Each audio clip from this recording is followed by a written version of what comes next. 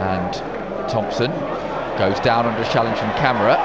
Free kick not given, tries to get up again, and Plymouth win it and try and break forward, and look to the feet of Hardy, dangerous outside the penalty area, work to Jeffcott, chance for Jeffcott, save Bazunu, loose in the box. Bazunu gathers the loose ball.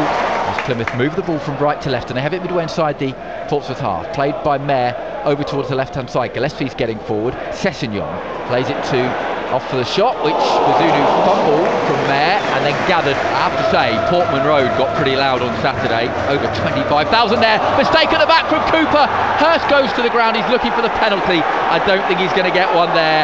He won't. He's trying to lift them as Robertson just on.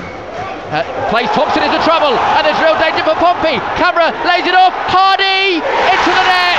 Plymouth lead, and it's sloppy at the back from Portsmouth. And once again, it's Ryan Hardy who punishes them. Hurst helps it up in the air, loose. Bolton not with the best touch. Walker, can he get the shot down? So many bodies there, still loose. Won't fall for Curtis, will fall for Tunnicliffe, and cleared by a Plymouth defender.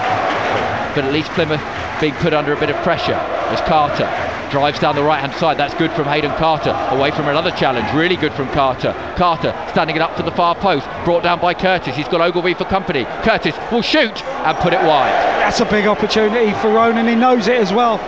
Right, Tunnicliffe, can he get a delivery right? Standing up to the far post, Raggett nods it on, shot on goal is wide. That's a chance for Curtis, and it's well wide.